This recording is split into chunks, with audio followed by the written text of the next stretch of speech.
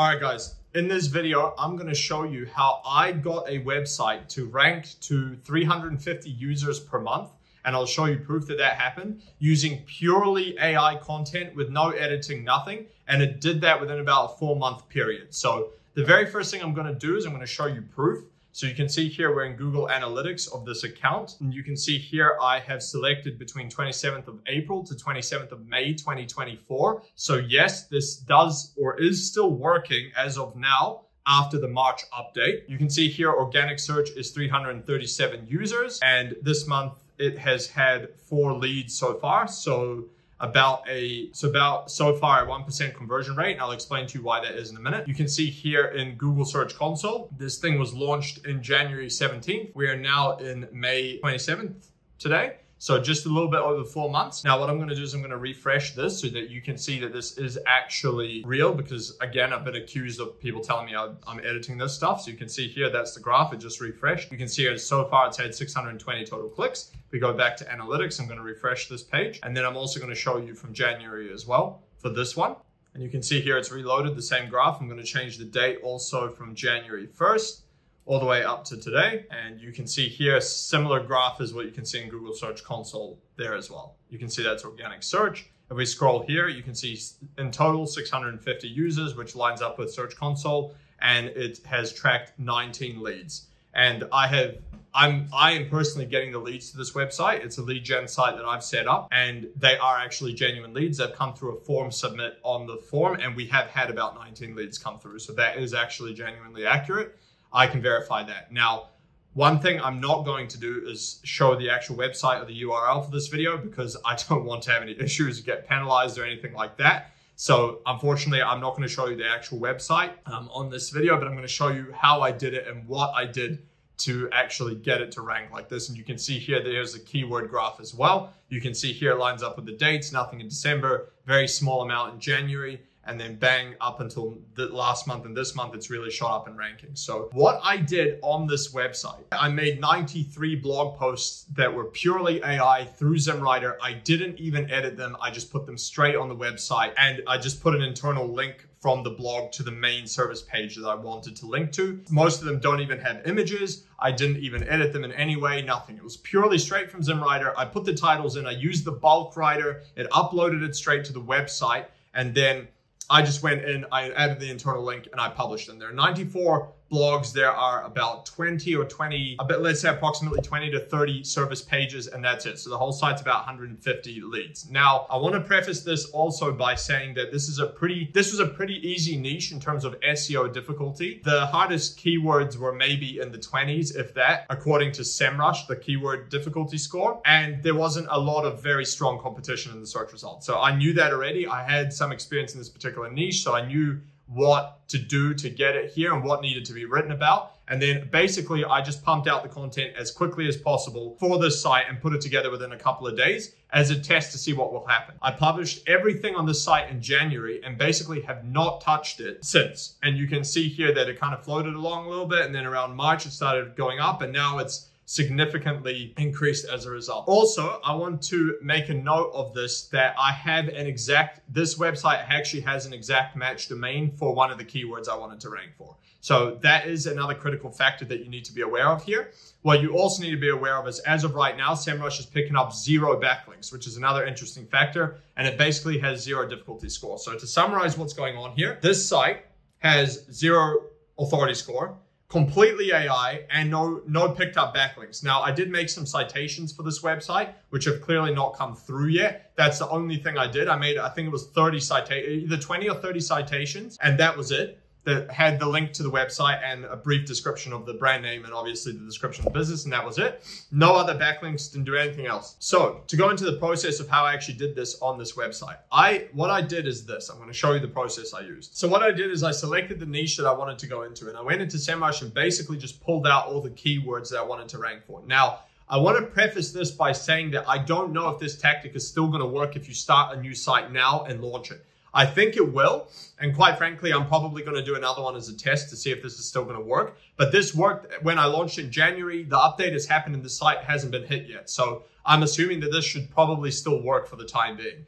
So what I would do, let's say, for example, in the purpose of this video, Let's say we're a plumbing company in Australia. Let's say Sydney. Let's go say we're a plumber in Sydney and that's what we want to rank for. So what I did is I would pull out plumber Sydney. Let's just type in the main keyword, go search. What you want to do now is you want to figure out all the services that you need to put under this page. And then you need to figure out all the blogs you need to write about. And I just pulled it out, pulled a list of blog topics, pulled a list of service pages and just made them through ZimWriter. So let's say here, we'll pull out, we'll take a look at these keywords. We'll take a look at the top competitors as well. So I'm just going to put together a quick strategy for you here, assuming you want to copy this. What I'm going to do is show you how I would do it if I was going to do another one now for a plumber in Sydney. So first thing is you need to know what you're going to write about. So what I'm going to try and do here is pull out the top service pages from these guys, from the competitors, and we'll quickly put together a list in Notepad here. So let's say emergency plumbing, block drains, toilet repairs. You'll probably have like leaking taps, potentially water heaters if that's what you want to offer. Hot water repairs, there you go. Leak detection, gas plumbing if you want to do it. I'm going to ignore gas for the time being.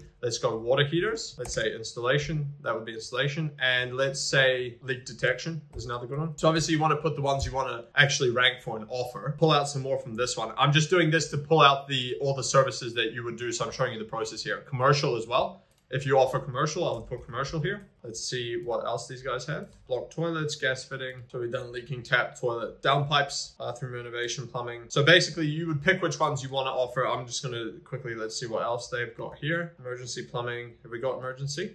Yeah, it was the first one we did. So let's say we've got a decent amount of these. Now on this, like I said, on this one, I had about 20 to 30 service pages. You would obviously go through your particular niche and pick out the ones you want to rank for. But let's say we've got now the service pages that we actually want to rank for. So we need to make all of these. So you obviously need to figure out what is the main keyword for each of these ones. So you would go through here. We pulled out this. Let's have a look. So emergency plumbing Sydney would be the main one for emergency plumber. So let's say emergency Sydney. Now, the main page, I would, on this particular case, try and make rank for the main keywords. So plumber Sydney is the main keyword here. So that would be the home page, and you want to optimize the home page for that. Ideally, if you could get the domain plumbersydney.com.au or whatever the particular thing in your case is, that's what you would want to do. Now here, you want to go block drain plumber Sydney. So this would be this. And you want to do this for the rest of these, okay? So you get the idea here. I'm just going to cut through this for the sake of time, but you get the point. You would have Plumber Sydney homepage, emergency plumber would be this page, blocked drain plumber Sydney would be this page, so on and so on. You go down the list, you find the main keyword for each of these, you make the focus of that page. Now, the next thing you want to do is pull out basically every possible angle you can take for blogs. So what you need to do here is you need to outdo your competitors on all of the content. And that was one of the things I did here. My website that I released there has more content on this particular niche that I did it in than basically any other competition that ranks on page one. And I think that's one of the reasons my site's ranking. I completely outdid them in terms of content. And so what I did to do that is, you see you got the questions here. What I did is I literally pulled out every variation of these for all of the services. So we've got the main keyword, let's say plumber Sydney. We now have 14 potential articles here. How much do plumbers charge per hour in Sydney? I would literally write, I put that in ZimWriter, I let it write a blog about that. Do plumbers in Sydney work on weekends? I put one on that as well. Do you need a plumber to replace a toilet cistern in Sydney? I put that in ZimWriter. These are all topics. So export this entire list here and write these in ZimWriter in the bulk writer. That's how I did it. Now, the next thing I did is I went and go, what's the next one? So let's pull out our next one, emergency plumbing Sydney. Let's put that in and see what the questions are for that one. So we don't have any here. Let's go all keywords. Nothing there. Let's see if we go all. What happens? Broad match. You might find some questions here. I would start with the actual questions in the SERPs and in the keyword tool, and then from there figure out what you should write if you don't have that. So right now, there's probably not a lot. So we'll see if we can pull some emergency plumbing stuff from the competitors. We'll go to the next one, which is blocked drain plumber Sydney. Let's just put blocked drain plumber and see if we got any question keywords. Let's remove Sydney, because sometimes you can get some good topics without having that. Okay, so we have some here. There you go. You've got a few here. I would write about all this, make a blog. Obviously, if they make sense to combine them, you would combine them. Let's go emergency plumber as well. Yep, we have a few questions about general emergency plumbing. How much does an emergency plumber cost? Is basically the main one here. How do they charge? How much are they? When do you call one? Can I get a refund? Are they expensive? These are all blogs I would have written about in that blog if I was, or in that website if I was doing it here. Export this list as well. Right now, we've probably got anywhere from 30 to 50 potential blog articles that we've already seen. Now you would do the same thing with toilet repairs. So you go toilet repair and see what questions there are about toilet repairs. There you go. How do you repair a leaking toilet? How to repair a clogged toilet? How to repair a running toilet? How to repair a loose toilet seat? That's not that relevant, but you could certainly throw that in there if you wanted. How to repair the leaking toilet cistern. Here goes a bunch here. Write about all of these as well. And basically, you're just throwing them into the ZimWriter bulk writer and letting it do its thing. You don't necessarily have to write about all of these. Now, that's how I did it, at least when I did this blog. So you go through and you do all of these, and I'm sure you can see by the time you've done all of these, especially if you have more service pages, you're going to have more than 100 blog topics you write about. Now, you take ZimWriter and you take all of those that you just did. I'm going to open up ZimWriter and I'll show you how I would have done it or how I did do it. Okay, you take it, you open up the bulk writer, and now you start throwing all of these titles in. Now, you want to obviously clean the titles up a bit. But, you would go here, how to repair a leaking toilet, how do you repair a clogged toilet, how to repair a running toilet, how to repair a toilet inlet valve, how to repair a cracked toilet bowl, probably be a replacement. And basically, you would go down the list, you'd pull out all the topics that you selected that you wanted to write about, like removing any duplicates and very similar ones, obviously. And then you let this thing do its thing. So you would go through and you put the settings that you want.